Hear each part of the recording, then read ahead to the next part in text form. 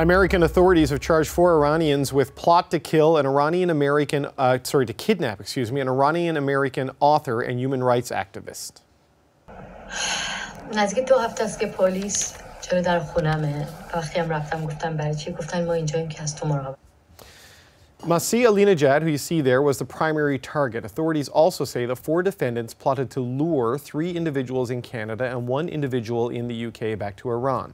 All of those targeted are critical of the Iranian regime. The individuals in Canada have not been identified. The suspects are allegedly part of an Iranian intelligence network, and they are alleged to have hired private investigators to monitor, photograph, and video record all of their targets. The White House weighed in on the news today.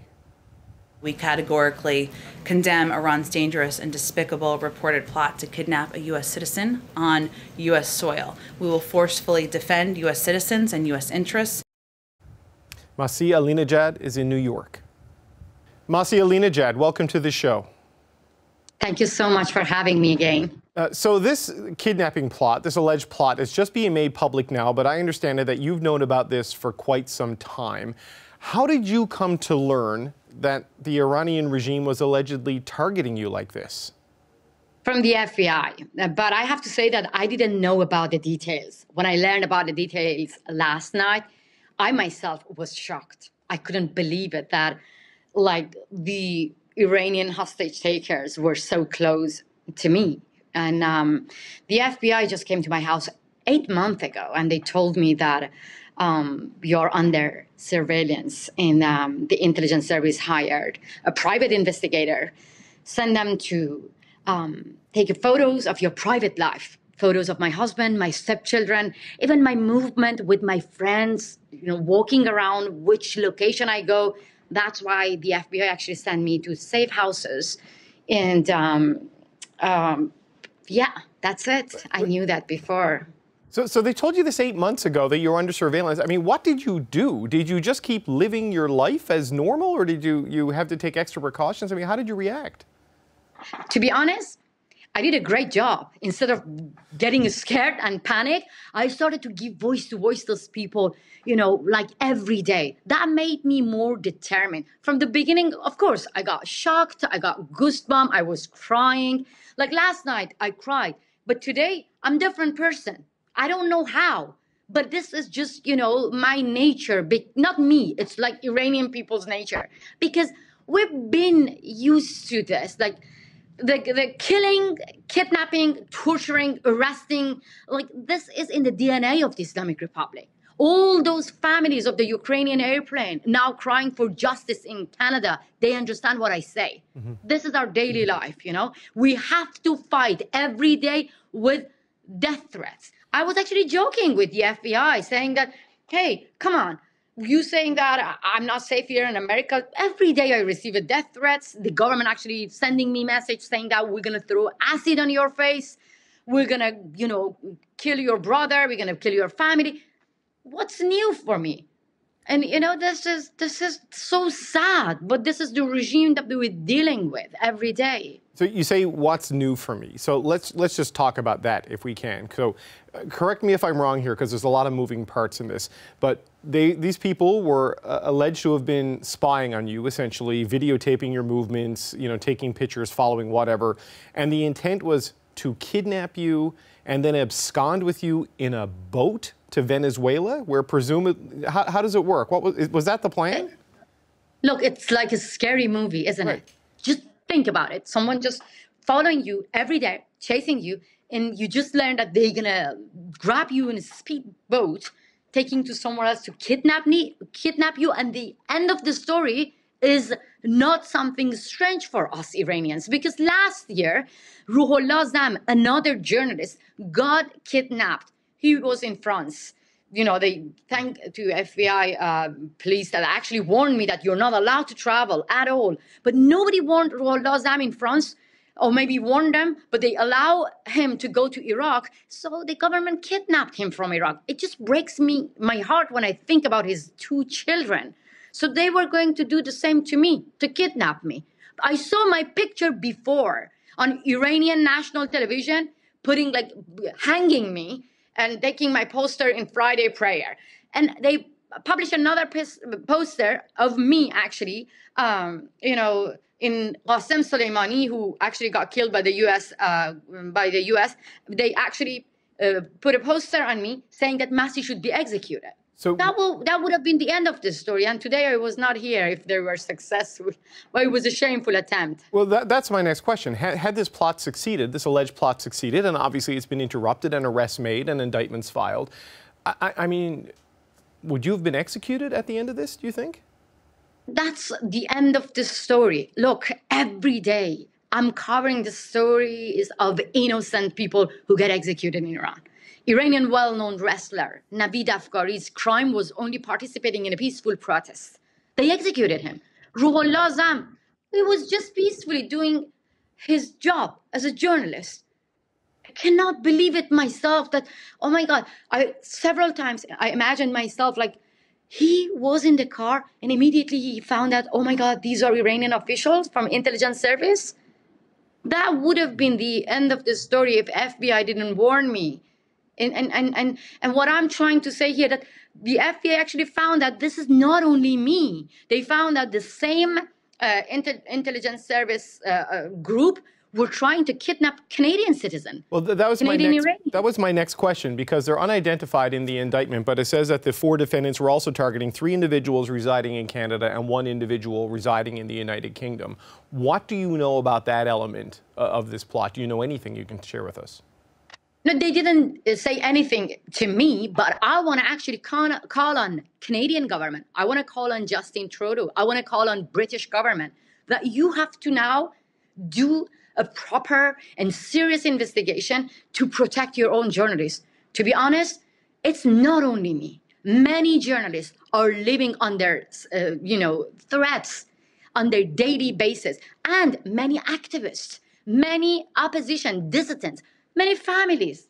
Like, it breaks my heart when I think of the families of the passengers, 176 passengers who got killed by the Revolutionary Guards, and now their families are under threats. And this is the right time that the US government, the Canadian government, British government, they have to get united and take an action. Because this is what ISIS do, you know? Do you think the Canadian government's doing enough to protect the Canadians, the family members of the people who were on that plane? No. You know why? Because, Justin Trudeau was amazing. When the Revolutionary Guard shot down the airplane, he was really supportive, but people had a lot of hope. But now I think that his tone has changed. Maybe they don't know the Islamic Republic. We, the people of Iran, we know that killing, kidnapping, torturing, murdering is in the DNA of the Islamic Republic. You know, maybe some people think that I'm radical, but let me be clear with you. What is different between Islamic Republic and ISIS? ISIS take hostage. ISIS behead people. The Islamic Republic has been doing this for 40 years, hanging people, taking hostages. ISIS actually lashes people. This is what the Islamic Republic has been doing. So that is why when ISIS was there, the whole world took action. Right now, they have to do the same. Otherwise, you have to fight with these terrorism in your own land. It is not about me. It is not about us Iranian people. It is about the whole world. Because to me, the Islamic Republic is like coronavirus. If you don't fight against it, it's not going to just stay there. Okay. It's going to infect the rest of the world. I know you say it's not about you, but I have one question about you. I mean, given the arrest and the threats that you say you face, and now learning you've been under surveillance and the alleged target of a kidnapping plot, do you have protection now? Do you feel safe? Is somebody watching your back right now? That's 2 different questions. Yes, I am under protection of FBI, but I feel safe. I'm going to be honest with you. As far as the Islamic Republic is in power, not only me, even you're not safe. Right now that I'm talking to you, British citizen, Swedish citizen, German citizen, French citizen, they are in prison in Iran. They didn't do anything wrong. The Islamic Republic took them hostage and using them like bargaining chip. So that's why none of us should feel safe when this dictatorship is in power. This is 21st century, it's not too much to ask to the leaders of free world to hear the cries of Iranian people.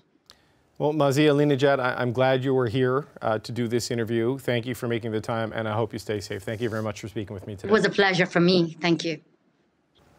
Global Affairs Canada released a statement about this story, saying, Canada firmly condemns Iran for its pattern of intimidation and foreign interference. We take this issue very seriously, and Canada will continue to work in close collaboration with allies and partners around the world to counter foreign interference and to protect journalists. For more on this now, Ward Elcock, a former director of the Canadian Security Intelligence Service. Mr. Elcock, thanks for joining me. Pleasure. So first, I've never heard of a story like this. I have to say, this kind of blows my mind what is going on here. But those charged in the U.S., 3 people in Canada were targets in the wider plot. What do we know about Iran's networks here in Canada? Well, the Iranians don't have a mission here anymore. So to the extent that they do operate here, they would likely operate through essentially agents that they've recruited, people who've gone back to Iran who've been recruited, or people who have been infiltrated over the years, who are controlled remotely by this Iranian intelligence service in Iran, probably. One of the things that Ms. Alinejad told us is that the FBI agents had been following this plot for many months, that she'd been told about this 8 months ago. So why would officials not act on it sooner? What's the strategy behind letting it play out for as long as they did? Well, counterintelligence is a bit different from counterterrorism. Counterterrorism, you want to prevent something that's going to go bump in the night. Yes, you're going to have something that's going to be serious in a counterintelligence operation, but generally speaking, those kinds of operations mature over a long period of time. It's slow. For the Iranians to launch an operation like the one that's described is hard. Less hard for them, for example, to try and encourage somebody to return to Iran where they could be arrested. But even that probably takes time to develop. It takes time for you to discover all the ramifications of what they've got in place. And even when you've discovered all those ramifications, how serious is the event that's planned? If you need to warn somebody, you can warn them. But if you want to try and control their operation or recruit people within their operation, then you may let it run for even longer. It isn't a case of you find it and arrest it right away. So the U.S. officials let the woman at the center of this know that she was being monitored, as I said, about 8 months ago, knowing that we know now that there were 3 Canadians or 3 people in Canada who were also potentially targeted by this. Should we assume that those people would have also have been given a heads up? I would assume that that's the case. The Bureau and the service would work very closely together, have over the years, and I'm sure that information would have been passed to the Canadians, to the service. And they may have known for some time that information. I assume they did. Would they have been offered the same kinds of protection that Ms. Alinejad was offered in the U.S.? From the sounds of it, they may not need exactly the same kind of protection, because as I understand it from your lead-in, the Iranian intention with the 3 Canadians was to lure them to Iran. So it's more a case of you really don't want to go home. Right, so you're given a heads up so you can just make smarter choices rather than having people on you 24/7 like it appears Ms. Alinejad got from the FBI and even to this day. It'd be more of a warning than close body protection or something like that. Yes, but even then it can be very difficult for people, because the Iranian regime, brutal as it is, often takes its revenge on family members who are still in Iran or connections in Iran. So they can sometimes they can put an enormous amount of pressure on people in Canada to do things either for them or to come home or whatever it happens to be. In an operation like this, at what point would Canadian officials have been brought into the loop? Would it have been 8 months ago when Ms. Alinejad was told what was happening? Could it have been sometime after that? And how does a process like that work? I suspect that they would have known some months even before she was taken into protective custody. My assumption is this has been running even longer than 8 months. And how does an intelligence agency respond to something like this? And how should a government respond to something like this, that foreign agents are trying to lure people out of the country to do them harm? Well, in some respects, one thing to deal with a kidnapping attempt. If you're trying to protect people who are being lured back to Iran, then really what you're doing is you're providing a warning function. And so really it's a case of trying to determine what the Iranian networks are in Canada, to keep on top of them. As I said, not necessarily to wind them up, because once you wind them up, can you find the next one that they try and infiltrate? So you want to watch the networks you're aware of. You may even want to, as I said, try and control them by infiltrating agents into that network, so that you even have an even better grip on what that network is doing, and so you can protect people who are in any danger of either, in this case, being kidnapped or simply lured back to Iran for arrest. You know, how common are activities like this? Just as a final question, because I was struck by the story that Ms. Alinejad told us. I mean, how common is this sort of behavior by Iran in places like the U.S. and in countries like Canada?